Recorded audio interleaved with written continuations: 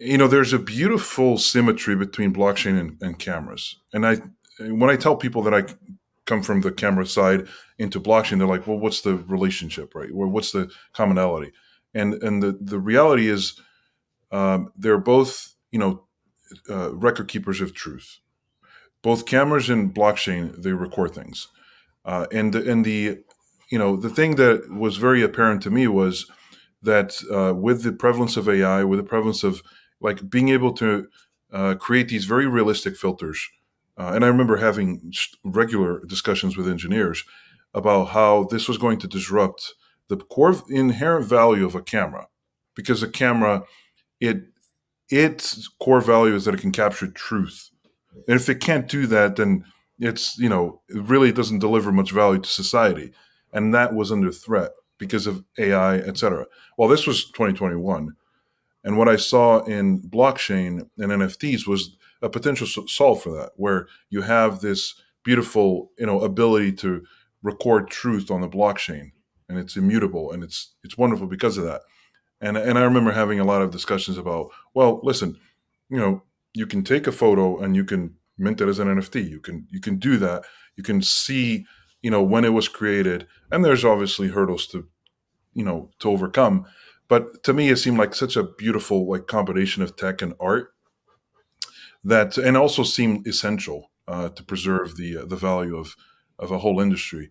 And it's actually one of the reasons, or probably the biggest reason, why I decided to shift over to blockchain, was because I saw that potential, and that's when NFTs just took off. Like March 2021, April, they just went crazy. This is, No. yeah, Complete euphoria.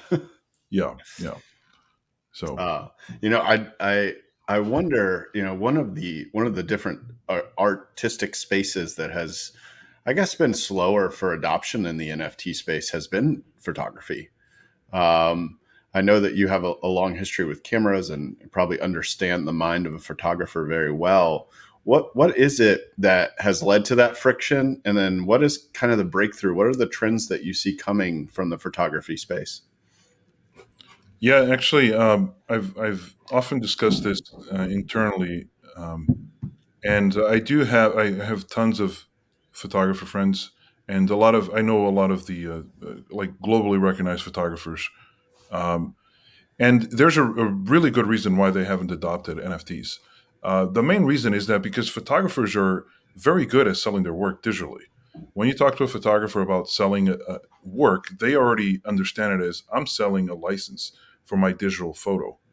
That's, you know, almost entirely their business model. But with NFTs, what we as a category did wrong is we didn't really make it clear that we made it clear that we were selling the actual object, but we didn't make it clear enough to photographers that we were selling license terms and what those were. And photographers, if you don't clarify that, they assume that they're giving their rights to the full image, and so they refuse to do that because you know they have been accustomed to commercializing their own work and monetizing it. That's how they make a living. And so to them, selling an NFT was akin to selling the actual what's called a raw file or the negative, Hmm. and they couldn't do that because then how could they possibly monetize it? The big difference here in the qualifier was that with an NFT, you're not selling the negative, you're Hmm. selling the painting, right? So it's like Picasso painted this piece. You're selling the work. You can exhibit it at home, right? That's your right because you own the piece, or you can open a gallery and exhibit it there. But you certainly cannot make a T-shirt or a coffee mug and put the picture there. You don't Hmm. have the commercial rights for the image. So I know it sounds like a nuance, but really, had the main platforms, defined that, photographers would have flooded in. They would have flooded in, and there's over 1 billion photos captured per day. There's a huge market potential, and I think all it requires is very clear license terms, and then they'll all flood in because certainly the current platforms that exist don't really cater to the artists. They get very very little compensation for their work. So